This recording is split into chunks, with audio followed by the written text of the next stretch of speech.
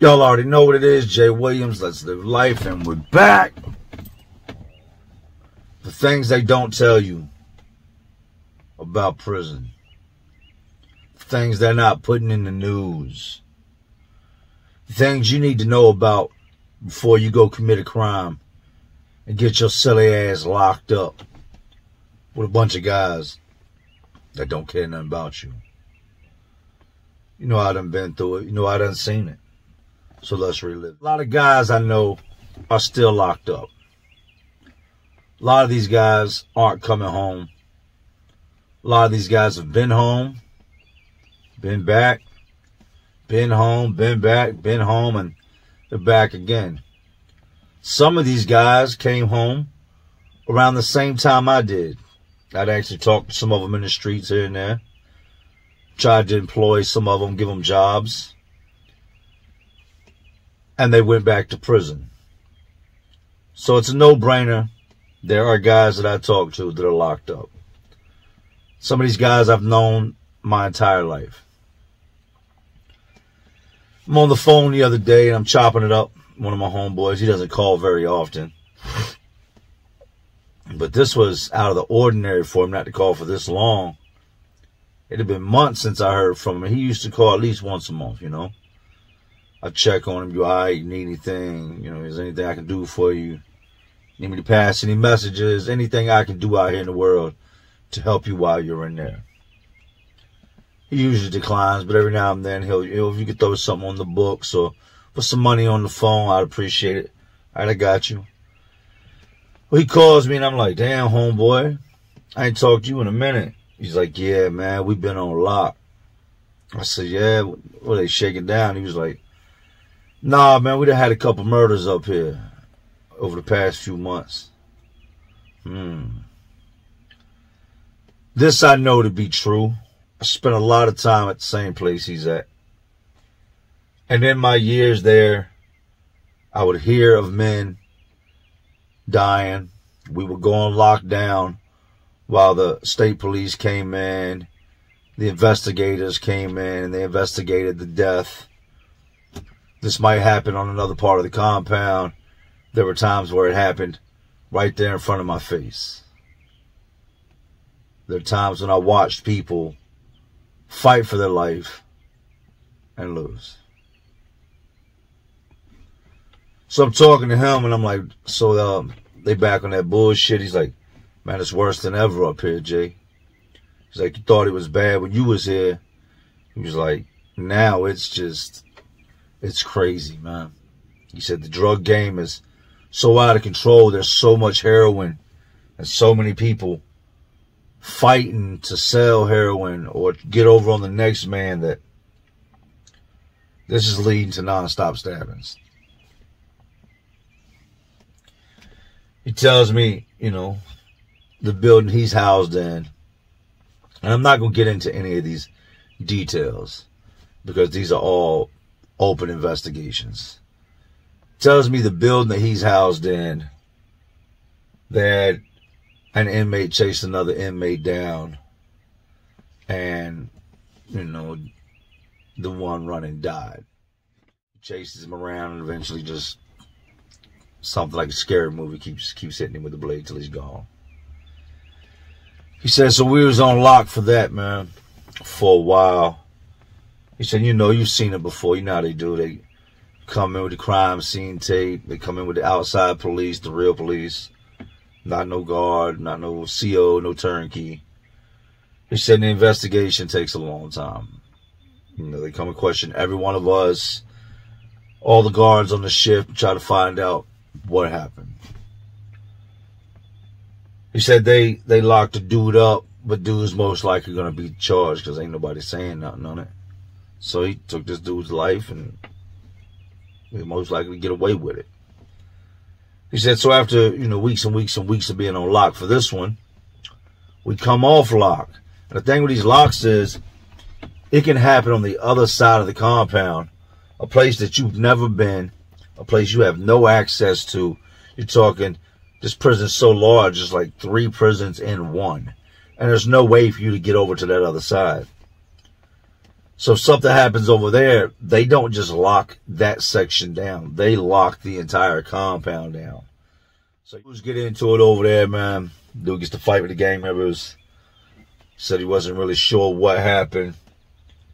And the guy got his thing off. Like him and the one dude went head to head. And he just completely smashed dude. Hurt dude real bad. Thought that was the end of it. A couple of days goes by. One thing leads to another. Bunch of inmates run up on this dude on the yard and just air him out. Hit him up. Leave him full of holes. Dead on the ground. Dead right there on the rec yard. So as he's telling me, this is my homeboy, he's not no liar. He's never been a liar. He always had an issue with drugs and stuff on the streets. He's in prison behind stealing to feed his, the heroin addiction he had. But he's never been a liar. I've done a lot of time with him. Locked up on several different compounds with him. Kicked it with him a little bit here on the streets. And then he ended up going back to prison, as I told you. But he told me, he said, yeah. So that was another one. So then we just keep talking. And he's telling me about these different things that have happened in the past few years. People dying, people getting hurt real bad. People getting left with colostomy bags or no use of their arm because they got hit in some nerves when they were stabbed or something. Just all these horror stories that come with prison. It's a no-brainer. And before anybody has the nerve or audacity to say, well, you signed up for that, or that's what you get, or if you don't want to deal with any of that, don't get locked up. Ask yourself if you would still be saying the same thing if you got a call at 2 o'clock in the morning that one of your children had been murdered by somebody while incarcerated. Ask yourself if you'd be singing the same tune if your brother went out here, got strung out on drugs, and got sent to one of these prisons behind a drug addiction and then was killed. Or if your father got in his car one night drinking and driving and hit somebody else and hurt them and got sent off to prison and now was murdered inside of there, would you still be singing that same, well, that's what you deserve, you signed up for that? We know what we do before we do it. That's what gives us, the ability to say we have a brain. But when you're caught up in your madness, you don't always realize what you're doing. With things like alcohol and heroin and these heavy things that influence people, they'll have you doing things that you'll look back on later in life like, I can't believe I did that, man. It's not even who I am. I'm not even that type of guy. So I go on to start looking at the news and stuff, trying to, do a little more investigating into these homicides, these things that have taken place up there. And I realized something real quick. They're not putting this stuff on the news. They're not making videos of this stuff. They're doing everything they can to keep this out of the media's hands, to keep it from ever reaching your ears, because they want to paint this picture that they've got everything under control. Virginia's for lovers. That's what they say, right? You've ever been to Virginia? When you come in, every state's got a motto. You come to Virginia, you see it. Virginia's for lovers. So they want to paint this picture to everybody else that wants to move here, that might buy a house here, that would want to live here one day, that this is like Mayberry, that this is just this great place. And there are some good parts of Virginia, no doubt. There's some good parts of every state. But for the most part, they try to keep what's going on inside these institutions on a hush.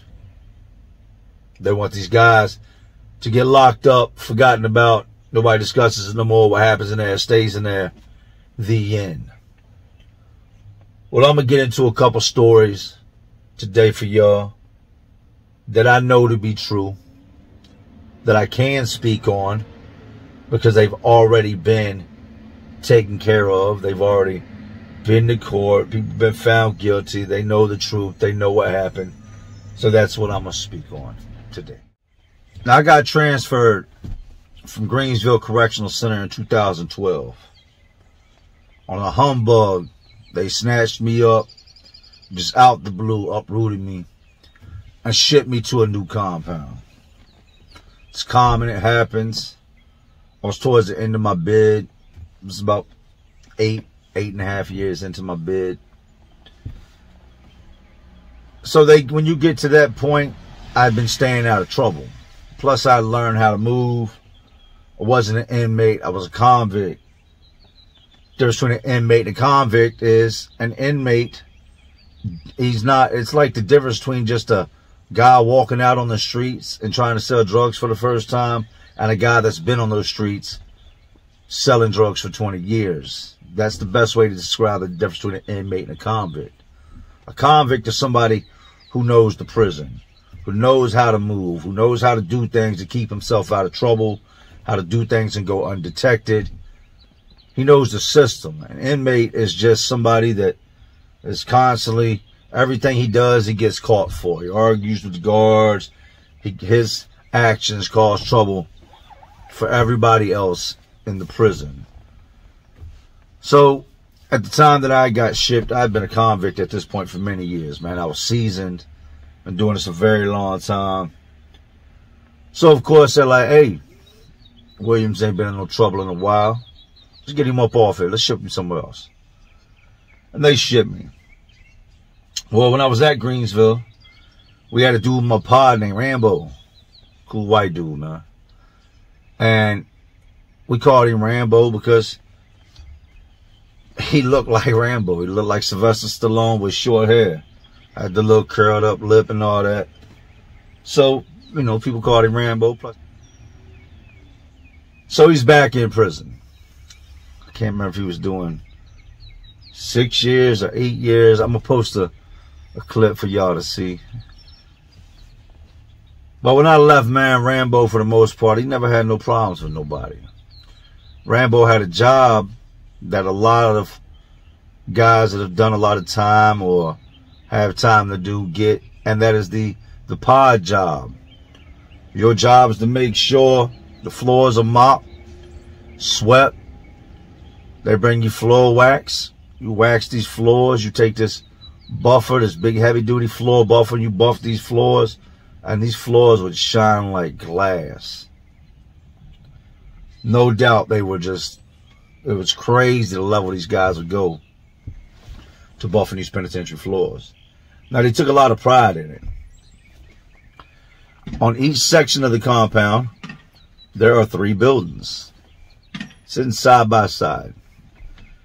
Then there's another section of the compound that is separated by a bunch of fences, 3 buildings. Then another section of the compound that's separated by 3 buildings, about a bunch of fences, and there's 3 buildings. But in every one of these buildings, there is 4 pods.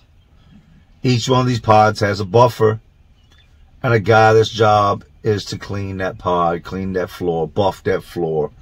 He'll be out there all night. I told y'all the story, me and Angry Man and him buffing and us getting to fighting and whatnot. Rambo took pride in these floors, man. Like, it almost became an obsession with him. Rambo was state struck. There's no doubt to him being state struck. State struck means you're in prison and you start to feel and believe in your mind that this is your stuff. You buff that floor, and if somebody comes behind you and scratches the floor, you feel some type of way, like this is like your house. Rambo was super state struck. I, seen him get into little tits and tats with dudes about the floor. Pick the chair up, man. Don't drag the chair on the floor. I just buffed the floors, man. Y'all don't want nothing to look nice. Dudes be like, man, this is a prison, man. We don't give a fuck about this place looking nice, man. You fucked up in the head, man. Fuck these floors, you know what I mean? As they should be. This is a prison. This is not your home. This is not the tile in your mama's kitchen. Nobody didn't just walk down your wall at your house with a Sharpie. You know what I mean? This is a prison. Every pod is supposed to have their own buffer. Every guy's got one. They can do their job. It allows them, when everybody else is asleep, to come out their cell at night. And these guys were buff from lockdown at, 11 o'clock or so until breakfast time. They might be out there until 6:30 in the morning all night long, stripping off the old wax with floor stripper, applying new coats of wax, fans blowing, mopping, buffing all night long. I talked to Rambo a whole bunch of times. Me and Rambo, we were cool. He wasn't my homeboy, but he was somebody I communicated with, somebody I talked to.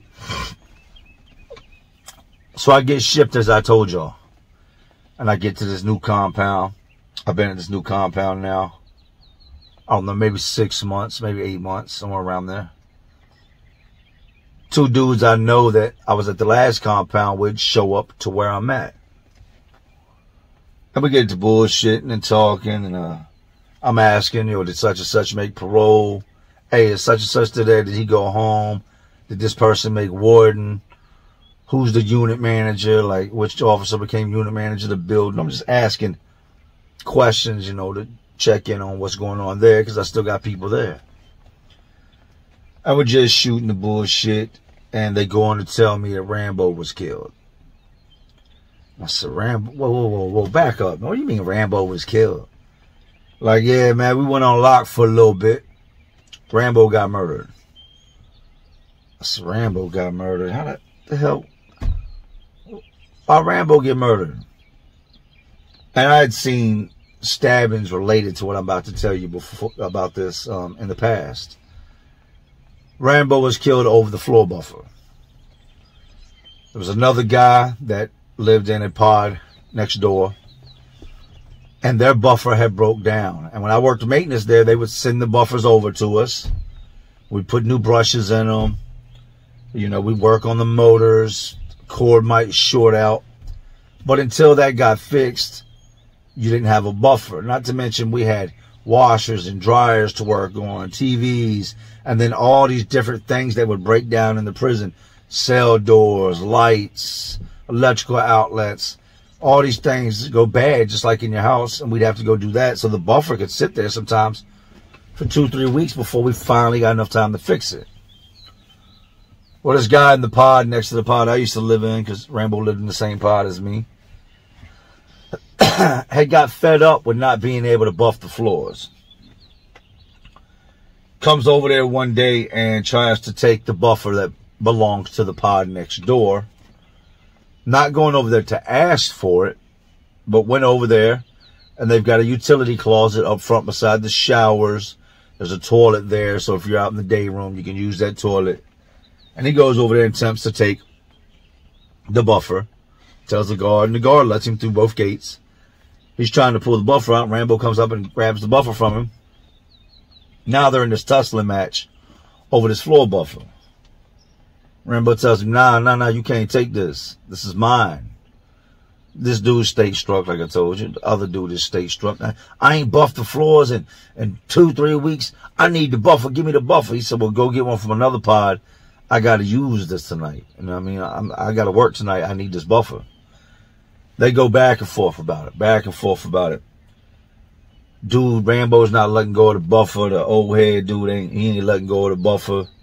And the dude that Rambo is arguing with is a lifer. This dude's never going home.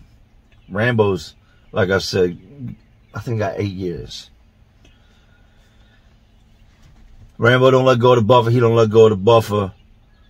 They get, to the point where they're just arguing. And Rambo reaches over top of the buffer and just punches dude in his face. Bang!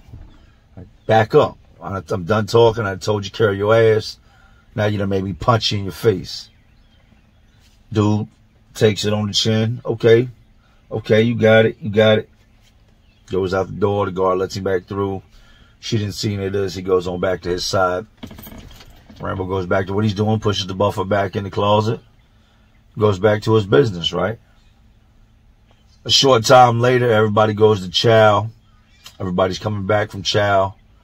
And this dude, instead of going back into his pod, it's the guy that Rambo punched, instead of going back into his pod when he comes back from chow, he slides over into Rambo's pod. Rambo's already come back from chow and is in his cell.